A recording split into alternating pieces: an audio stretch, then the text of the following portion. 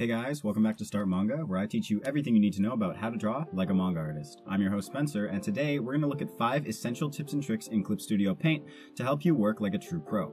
With these tips, you'll be able to skyrocket your efficiency and create manga faster than ever before. With all that said, let's get started. So, one of the hardest things to do when you're drawing manga or comics in general is drawing the backgrounds. They look really intensive, they look like they take a lot of time, and sometimes they just look too good to be true. So here, I'm going to teach you something that'll help you get that done just a little bit faster and maybe look better than they did before. The first thing you want to do is pick your photo. Now, you can go and take your own photos, that's usually my preferred option, but if you don't have any, you can check out websites like Unsplash, look for the free licensed images, and choose some of those. I prefer images that have very monotone lighting. I don't know the exact word to use for that, but something that doesn't have a lot of stark, contrasty lighting. So you can see here this image starts very flat. Now before you bring this image into Clip Studio, what you should do is lower the image quality. If the image quality is too high, any screen tones that you put on it later on in this process aren't going to look very good. So lower that image quality, that resolution. As soon as that's in Clip Studio Paint, what you're going to do is you're going to gray out that image. Select this option right here and it's going to be gray.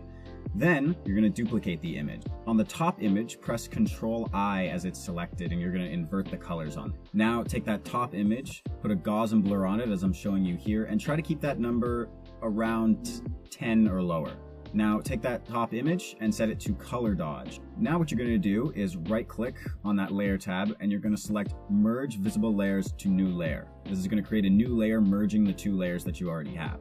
Now take that new layer, put it on top if it isn't already, and then duplicate it. Now here's what you're going to do with those 2 layers. You're going to turn the bottom one to lighten, and you're going to turn the top one to linear burn. And before we do anything else, take that lighten option and set it to 40 opacity to 50 opacity, or a little bit higher if you want some more darkness. And now, between the top 2 layers and the bottom 2 layers, you're going to add a new layer, and then you're going to add screen tones to that layer as I'm showing you here.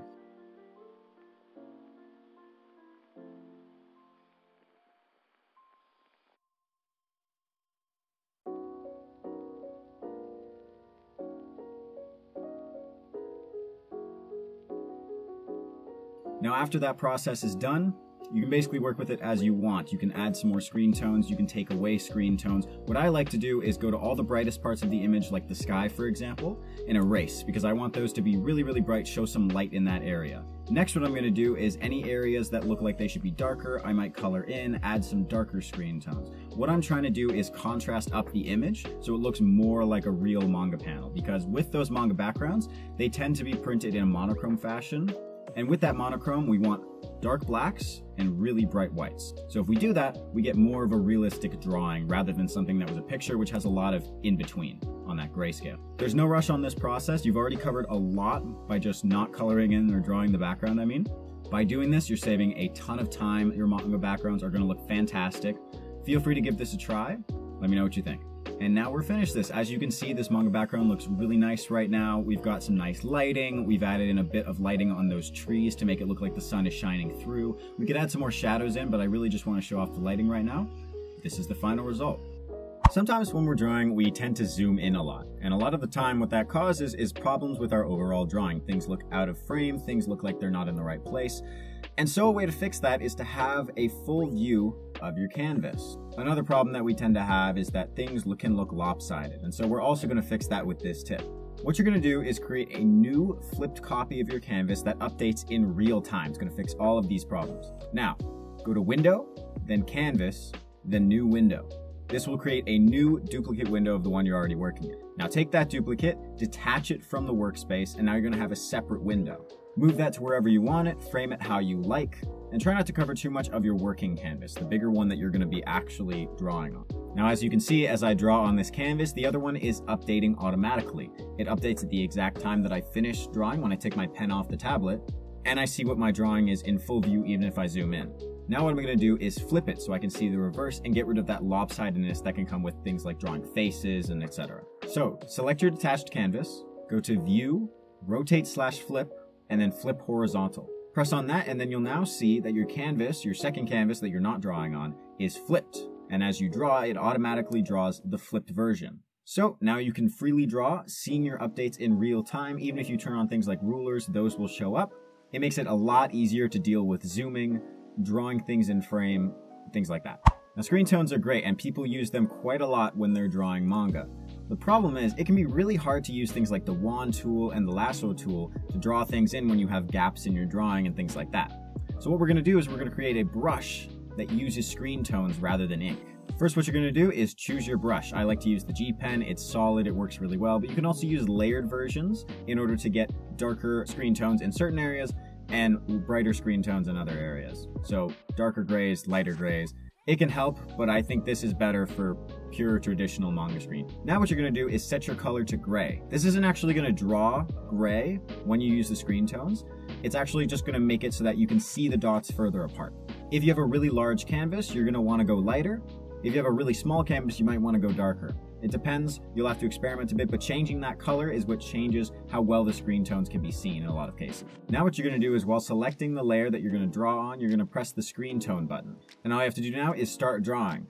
Now this is only going to work on the layer that you're using at the current moment. If you go to another layer, it's going to go back to working as a G pen. But that's okay. Using this layer, you can just copy it again and again, use it for different layerings. It works really well, trust me. Have a great time with it, experiment with it, see what you can do. Now we all know that perspective can be really challenging. There's a lot of rules to it, a lot of math if you get detailed with it, and sometimes we just don't want to do that, especially on a drawing program where we don't have access to a ruler. In this case though, we do have a ruler for this. You may have seen it before, it's called the perspective ruler. Now the perspective ruler can be really complex, it can be really intimidating, so I'm going to go through a quick tutorial on how to use it. And once you know how to use it, creating backgrounds will be much easier. First, we're going to start with the setup. Now, what you want to go to is Layer, Ruler/Frame, and then Perspective Ruler.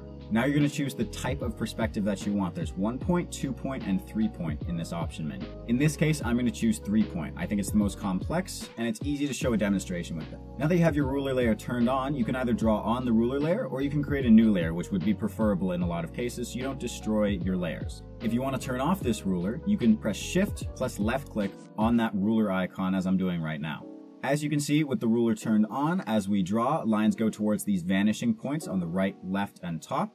These would be used to draw usually backgrounds, large buildings, things like that. Something that takes a lot of perspective rules and would be really challenging if you did it by freehand. Now, this is very confusing. There's a lot of icons here, so let's go through every single one so we can get a good idea of what we're looking at. Start by getting onto the Object tool up here, and this will allow you to click on these ruler lines and see all of the icons. These circles with pluses on the left, right, and top are the vanishing points. In this case, I have 3. If you picked 1, you'll have 1 of these. If you picked 2, you'll have 2 of these. This diamond shape toggles whether the vanishing point line is on or off.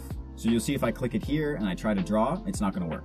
The open circle icon lets me move around single lines at a time. This can be really helpful when I want to line up these lines with maybe a reference image or something like that.